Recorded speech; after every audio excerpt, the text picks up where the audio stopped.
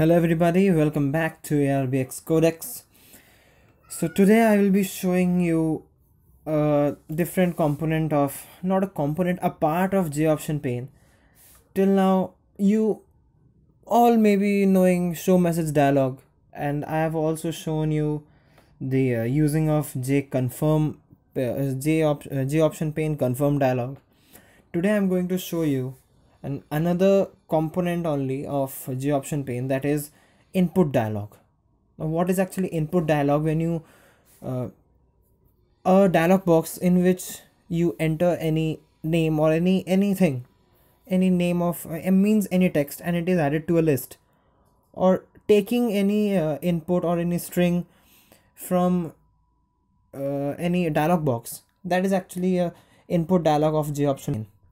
So yes, definitely I'm using NetBeans, and I have opened or created a frame form here, and I will design my application I'll be adding a label first. Designing part actually takes a little bit time. Okay, button, JText area, that's it.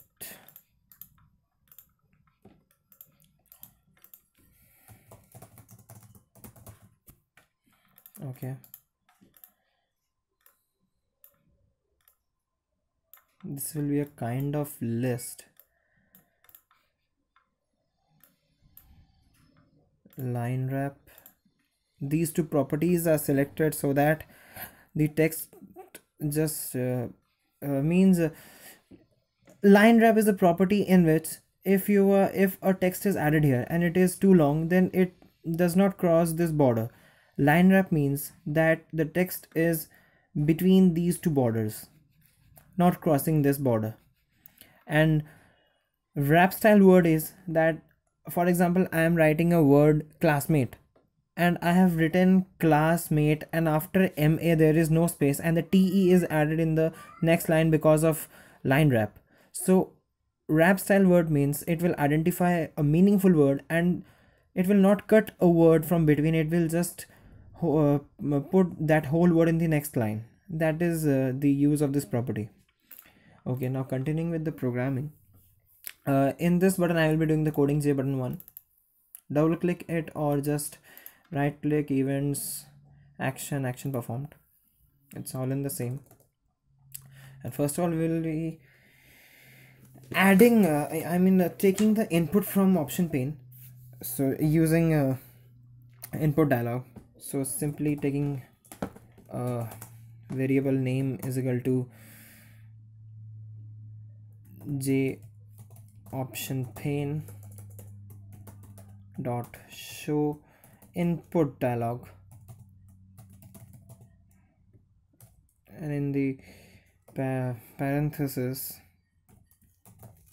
enter name, or simply enter, oh no, it is an enter name, fine. Okay, I forgot to add codes because it's a string and we are printing this string, so it is important to add a code. Add quote. Okay, 1 minute, I forgot that data type string, and now I have did one more mistake, P capital. Import Java showing JOptionPane, it's imported here. It's an IDE, so it helps you. So I have took, now I will just run it to show you that what I have did till now. Running the application, I am in the frame form.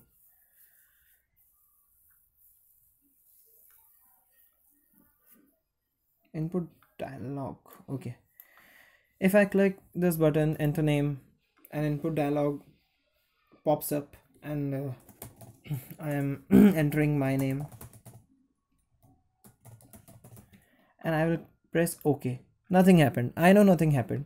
What I will do is that I will program this form in such a way that when a user clicks this button, this input pane pops up, then she or he will enter his name here and press OK, then the name should be uh, printed here. First of all, I will make this text field uneditable. There are two ways to make this text field uneditable. First is just go to properties and uncheck this or untick this editable button, or the second way is go to source code, find this init components, and under this just type j text area dot text area 1 dot set editable false. So now if the property is ticked or unticked, no matter, the text field will be uneditable because I have done what can I say, initialized coding. Initial coding. See, it is uneditable, the cursor is not coming here. If I remove this code, if I just remove this code and run the application or the JFrame form,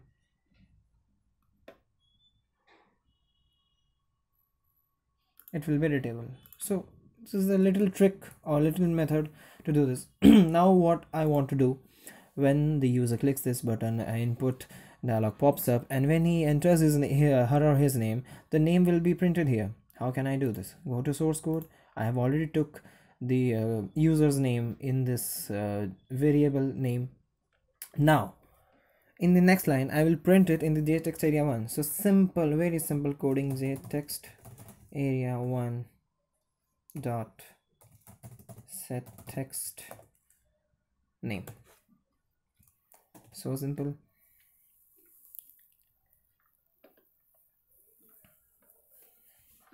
Now just click it. I will enter my name and just click OK. Yes, it is printed. Now I have to do one more thing, that if there is also here one thing I have not done, that if I give the name and press OK, it's printed, and I gave another name, let it be ABC, and I pressed OK, it will replace my name. So I want that it should be a list. How can I do this? Well, the best technique to do is this: plus in codes /n. /n means it will just print the next text in the next line. It's a line break statement. So now I will run my application. You can use any variable. You can also use int here.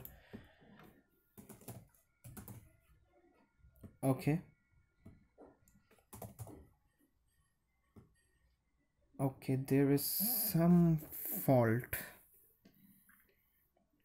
There is some fault that is coming here.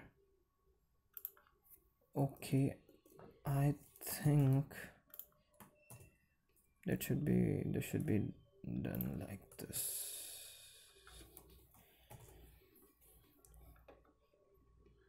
Compiler reads your code like this, not like this.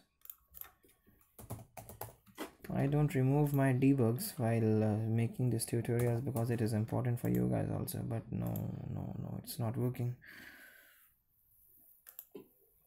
Name is equal to, okay, actually the doing of this technique is print the name plus in quotes /n, okay, plus j text area 1 dot get text. I think now this code will work easily.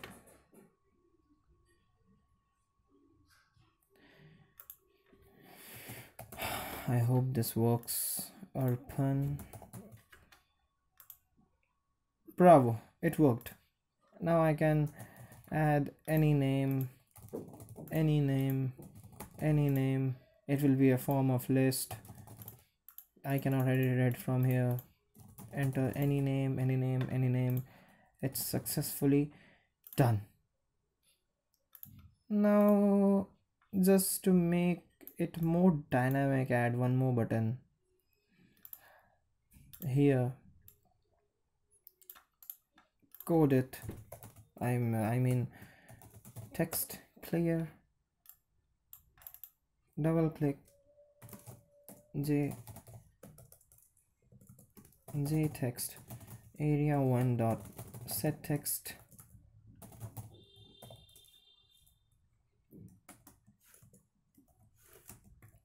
empty codes and semicolon. Whatever I did, on the press of that clear button, the text area will be cleared off. I enter my name, okay, another name, okay, I am not using any person's name, okay, now clear, it is clear. So that's all for today. Hope this video will help you. This following code is there in the description box. Go and get your code from there, and like this video, subscribe this video, subscribe the channel, because I give such exciting and interesting tutorials. Well, this time I'm weekly premiering, every week one premiere, because I have not so much time.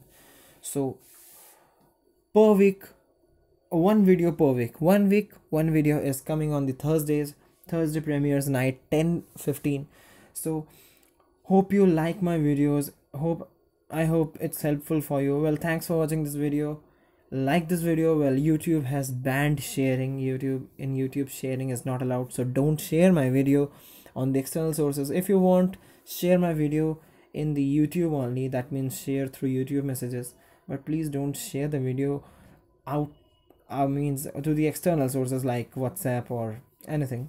Just watch it, and if you want your friends to watch this video, tell them that they watch this video by going to my channel. You can share the link of my channel, but sharing the video link is actually not a part of YouTube now, according to YouTube terms and conditions 2019. So it's better that you share the channel link instead of sharing the video link.